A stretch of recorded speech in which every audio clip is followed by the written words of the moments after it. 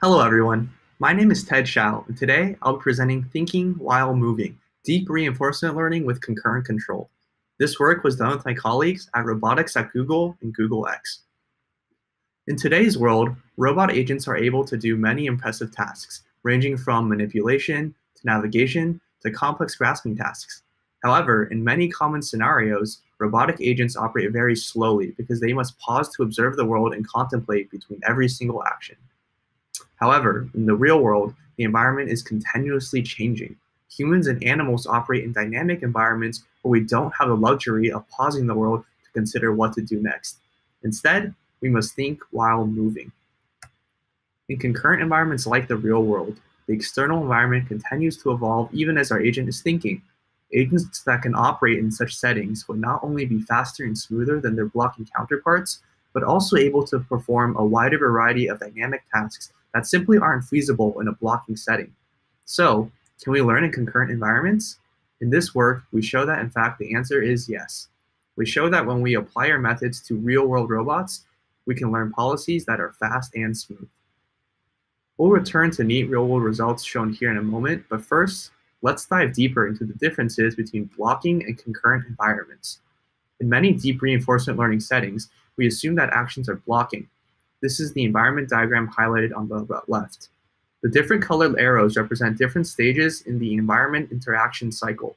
The blue and red arrows represent state capture and policy inference, which are done sequentially. In blocking environments, we assume that these two stages occur instantaneously.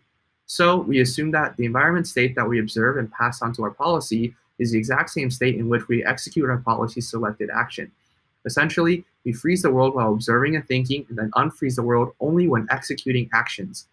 In settings such as sequential decision-making environments, video games, and robotic simulations, this observe, think, act paradigm is valid. In contrast, in more realistic concurrent action environments, we no longer have the luxury of instantaneous state capture and policy inference.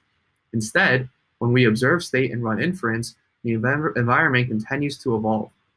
As our agent thinks of the next action to send, the previous action continues to affect the environment. To learn in such environments, we introduce concurrent knowledge models. These condition on additional features that encapsulate information about the concurrent nature of the environment.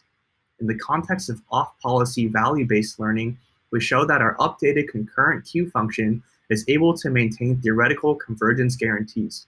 More details can be found in our paper. Applying these results to a practical task, we demonstrate our concurrent knowledge models on a simulated grasping task. We began with our blocking baseline models that achieve reasonable grasp success, but are fairly slow, even when optimizing for faster policies. Next, when we allow the actions to be executed concurrently, the baseline models do worse. Only by using concurrent knowledge features do we learn policies that perform well with concurrent actions.